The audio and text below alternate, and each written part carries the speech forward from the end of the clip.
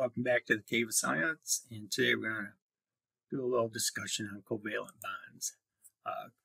Covalent bonding occurs when pairs of electrons are shared by atoms, and these are typically done with nonmetals.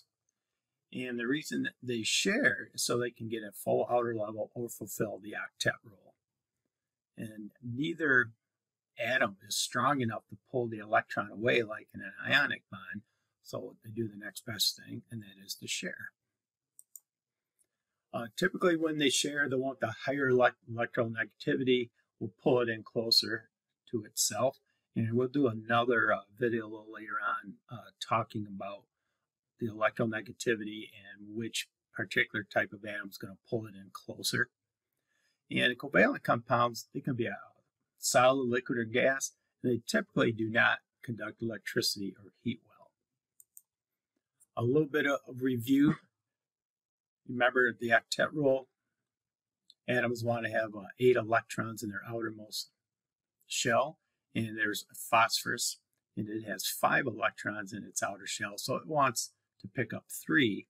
Argon, on the other hand, an inert gas, already has 8, so therefore it is a very, very stable atom. A single bond is when 2 electrons or one pair of electrons are shared between 2 atoms. And this is usually shown by a single line between the 2 atoms. A good example of this is hydrogen chloride. So hydrogen would like to gain 1 more electron.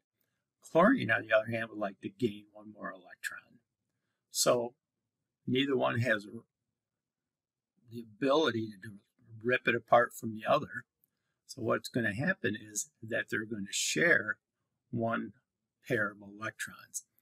And so you can see on the hydrogen now has its 2 in the outermost energy level. Chlorine is sharing 1 pair, so now it has 8, fulfills the octet rule. And that single shared pair is shown by a single line, and that would be a single bond. Double bonds, on the other hand, as you can probably guess, is when 2 atoms share 2 pairs of electrons, or 4 electrons. This type of bond is stronger but less stable. So let's take a look at this one. So we're looking at carbon dioxide. This is a pretty classic example. Carbon has 4 electrons, so it's going to want to gain 4. Oxygen, on the other hand, has 6, so it's going to want to gain 2. So what's going to happen is, if you look, the carbon will have a double bond on each side of the nucleus, if you will. And so now you can count up 8 electrons for the carbon. And when you look at the oxygen, it now also has 8. Again, you can double count these electrons because they're shared between the 2 different types of atoms here. So carbon dioxide, CO2, is a very classic example of a double bond between 2 nonmetals. Well, you can probably guess that the next one's going to be a triple bond, so 3 pairs of electrons are shared. It is the least stable of the 3 general types of covalent bonds. A good example of this is acetylene, C2H2. So hydrogen wants to gain 1, carbon wants to gain 4. So when you put these 2 together, you can see that there's a triple bond between the 2 carbons, and then a single bond between each carbon and a hydrogen. And again, when you do the electrons, especially when you draw these models, they're going to rearrange themselves, or you can arrange the electrons to fulfill the octet rule for each particular atom. So each carbon now has 8, and each hydrogen has 2.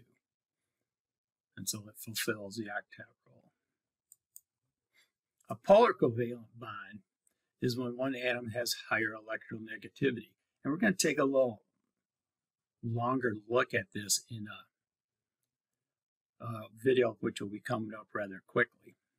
And as a result, the shared electrons will be closer to the atom with a higher electronegativity.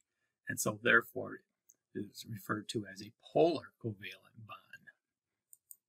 Good example of this is water. And you can see water is H2O. Oxygen has 6, so it's going to need 2 more to fulfill the octet rule. And hydrogen wants to gain 1 more to have a full outer energy level. And so therefore you have 2 single bonds that are attached between the oxygen and each of the hydrogens. Now the top part here is drawn linear, but if you look at the Vesper model, you're going to see that it is what's referred to as a bent diagram.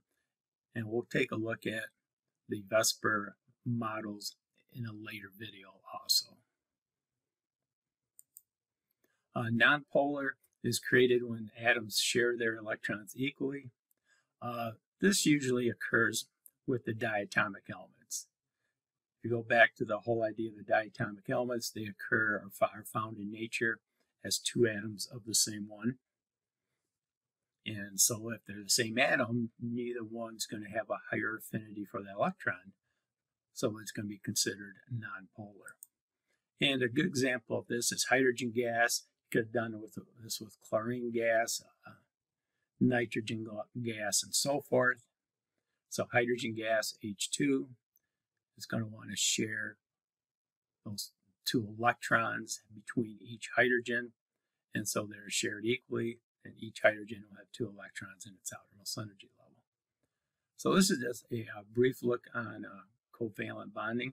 And again, covalent bonds are when pairs of electrons are shared between 2 nonmetals.